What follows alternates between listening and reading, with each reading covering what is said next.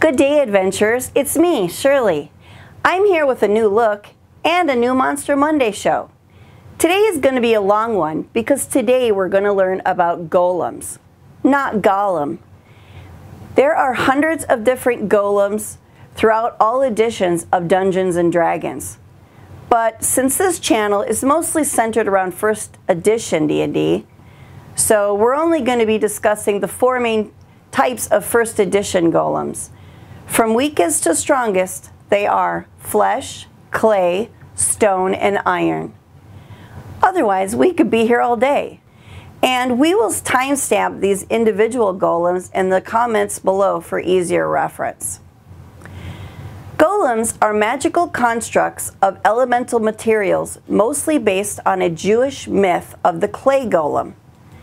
They are non-intelligent and unaligned, simply fabricated to perform a task. Virtually any material can make up a golem, including bone, wood, and obsidian, just to name a few. These creatures are made by a powerful spellcasters using spells, rituals, and rare items. Now, normally these creatures are used for defense of any spellcaster, an army, or any property. Standing between 6 to 12 feet tall and weighing in at between 300 and 5,000 pounds, these constructs are ready to do the bidding of their masters at any cost. Golems have dark vision and can see up to 60 feet in the dark. They are sensitive to light, but can go out during the daylight, but to a disadvantage. And since they're not alive, they don't particularly live anywhere, but can be found wherever they have been summoned. Golems don't have to consume food for energy either. Now, let's start out with our first on the list, the flesh golem. Much like Frankenstein's monster, these constructs are made up of at least 6 different corpses. The body parts, which consists of 4 limbs, a torso, and a brain, must be from normal corpses that have little or no decay, freshly dead by only a few days. Special items must be used to help bind the flesh and to use it in the spell ritual that is needed to bring these creatures to life. These extra items can cost upwards to 500 gold pieces.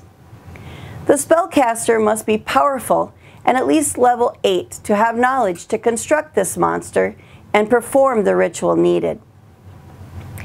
And if the flesh golem is infused with pure negative energy, they will be considered unholy and wreak havoc everywhere they go. Flesh golems have a 1% chance of breaking free from the control of their spellcaster, going berserk and killing indiscriminately.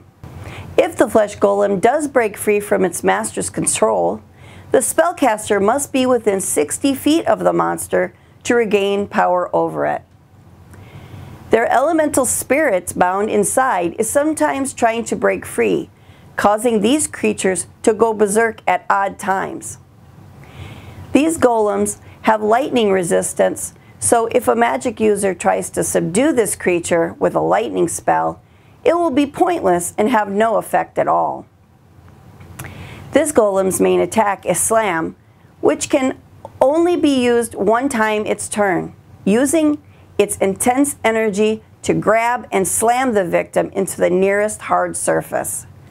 So yeah, these large hulking guys walk up to you, they stink to high heaven and grab you. What would you do? Hold your nose, of course. Flesh golems can mostly be killed by disarming, literally cutting its limbs off. But there's always beheading it or killing the spellcaster that summoned it. Next on our list is the clay golem. This monster is the golem based on the Jewish myth of the clay golem of Prague, where a Jewish rabbi was said to create the golem out of clay from the bank of a nearby river and used it to stop attacks from the people across said river. Clay golems are created solely by clerics, as most arcane magic is unable to animate them. These creatures are made out of a single block of clay that weighs around 1,000 pounds. worth up to 1,500 gold pieces. Carved by a skilled potter and then finished with special oils and powders before the spell ritual is cast. Now, they also have a 1% chance of the cleric losing control of the monster. And if the cleric does lose control of the golem, it will attack the closest living creature, including the cleric that created it. And there is no known way to control it after that. Once these golems become animated, they can fight using its large fists to pummel any opponent. They have a berserk attack and haste for 3 rounds. It can also use a frightening speed up to once per day to gain ground on their intended targets. They have cursed wounds and won't heal normally. And oddly enough, acid will heal a wound on a clay golem due to it being an elemental item. These seem like the lesser evil of the golems on the list, but they still pack a punch when it comes to combat. Get it? Pack a punch? Since they basically just punch. Anyway, next up is our stone golem. These golems are made from a single block of stone, normally granite. Each stone block weighs up to 3,000 pounds and can cost up to 5,000 gold pieces due to its exceptional quality needed. Giant stone golems have been used for centuries to guard tombs and armories. Chiseled into a massive Hulk-like humanoid, these are formidable monsters. They're made to the constraints of their masters and may be made to look like they're wearing armor and a helm. However, these features don't act to shield the golem from any harm, and neither does their stone weapon. These animated statues are able to use a 10 feet centered attack and slow effect for 2 times each round. Slam is its melee attack, and slow effect can be used for ultimate force, like slow motion.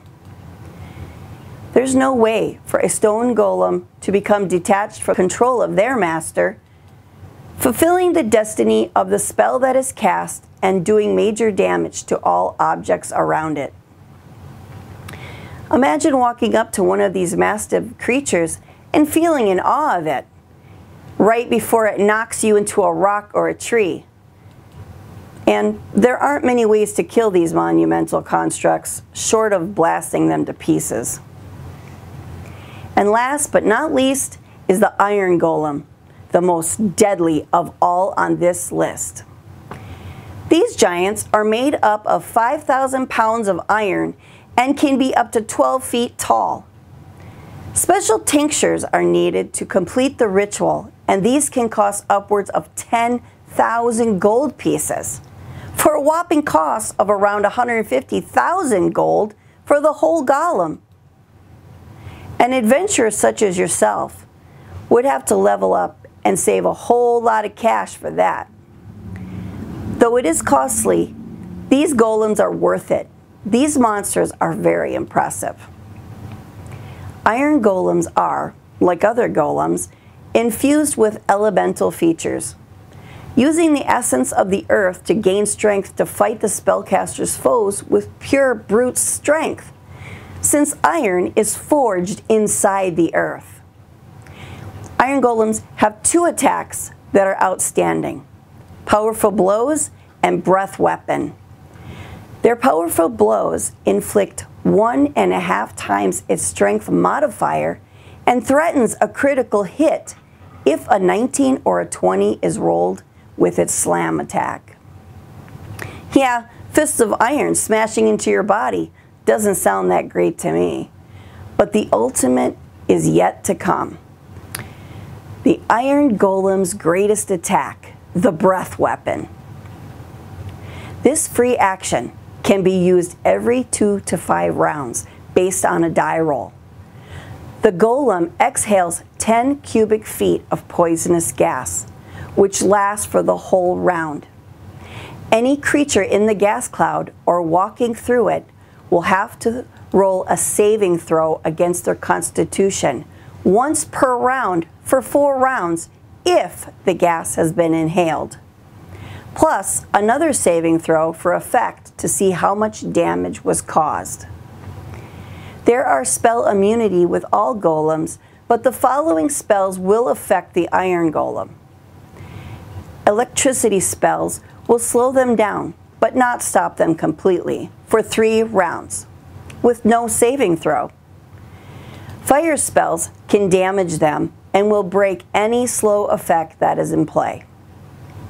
And then there's the rust attack, such as the rust grasp spell, or an attack by a rust monster, will affect it in a negative way. For the obvious reason, of course, they're made out of iron. Remember, most golems are immune to all but a handful of spells, and it can take a long time adventuring to earn the money and leveling that's needed for a spellcaster to create one of these complex monsters. So, there's just one question to ask. How would you use this hulking giant monster in your next campaign?